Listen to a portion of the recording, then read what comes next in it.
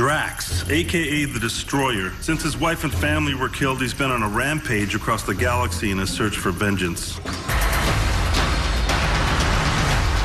Thank you, Dave, for the interview again. You had like the best job in the world this summer. You were saving the galaxy. How was that for you? It was amazing. Yeah, it really was. It was amazing. We actually we shot it over a kind of a 6-month period in London. It was just, I mean. I was just talking to James Gunn about how the movie manages to be action-packed and exciting, but it has a lot of heart and emotion in it. And I think Drax is the one that embodies this. You think? You wouldn't expect that from him. He's a warrior, but he has a very touching story. How did you prepare for that? How was that like? I think that's what I did. As I kind of approached Drax, I always thought of him more as a father and a husband rather than a soldier or a warrior. I think because that's where all of his pain and his rage, it all stems from really his heartbreak over the loss of his family. He's the one that has to keep a straight face, though, during all the during all the hilarious dialogue, because he's funny, but he's not trying to be funny because he's very literal. Right. And wasn't that hard? Yeah, sometimes it was. It wasn't so much hard, delivering the lines in a very, deadpan way. But sometimes, like Zoe in particular, like Zoe would laugh at me a lot, which would make me laugh a lot.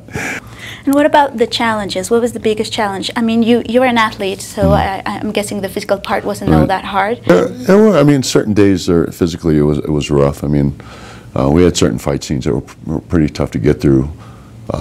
Especially when you're in all the makeup and the big heavy boots and stuff and everything. Thank God for movie magic, but you got all this big clunky stuff and you're trying to make it look smooth and everything, but there's stuff flying off of you and the boots are so big and you're tripping. But yeah, no, that definitely. I think the challenge was really just kind of, bringing across that really emotional side of Drax. I was wondering if you would like to do a lightning round with me, a Marvel lightning round. Okay. Okay. Are you ready? I'm not good at lightning anything. Okay. I'm just not a lightning person. I'm sure you will be fine. Okay. Villain or superhero? What would you prefer? Villain. Villain. Favorite Marvel superhero? Iron Man. Team X-Men or Team Avengers? Avengers. Avengers. Favorite Avenger? Iron Man. And superpowers. Flying or super badass strength? Flying. Flying. Flying or mind reading? Flying. Flying. Gamora or Black Widow? Gamora. Weapons. Thor's hammer, Spider-Man's webs, Wolverine's claws, Iron Man's suit. I'm guessing. You're gonna say Iron Man. Yeah. Who would you rather fight? Captain America or Star-Lord? Captain America. Captain America. A cape or not cape? No cape. No cape. So if you had to pick 3 songs to have in your very own awesome mix, which will you pick? Iron Maiden, Run to the Hills. Public Enemy #1.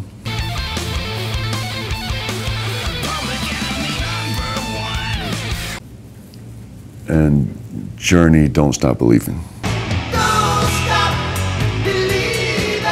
And what about if you needed a videotape to ground you to earth, just like Star-Lord? To Kill a Mockingbird.